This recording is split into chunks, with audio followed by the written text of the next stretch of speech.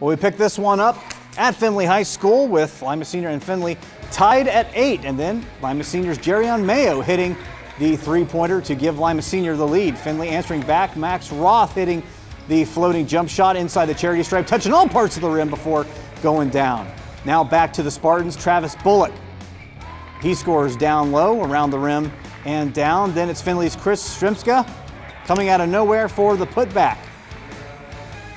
Now back to the Spartans, Khalil Luster from downtown, knocking that one down. 5-point lead for Lima Senior. And then Luster found a spot, liked it, shined it up, and knocking down three-pointers from there, hitting it from the same spot. Then Anthony Mosley getting it down low, and he scores for the Spartans.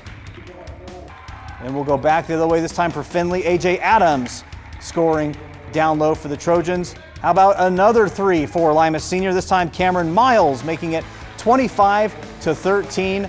Defensive play here for Findlay. Roth getting the steal here. He would lay it in, but just too much Lima Senior tonight. They win 70-53 over Findlay. Cameron Miles, Jerrion Mayo chipping in 17 and 16 points respectively. And the Lima Senior continuing undefeated in the track, 8-1 overall.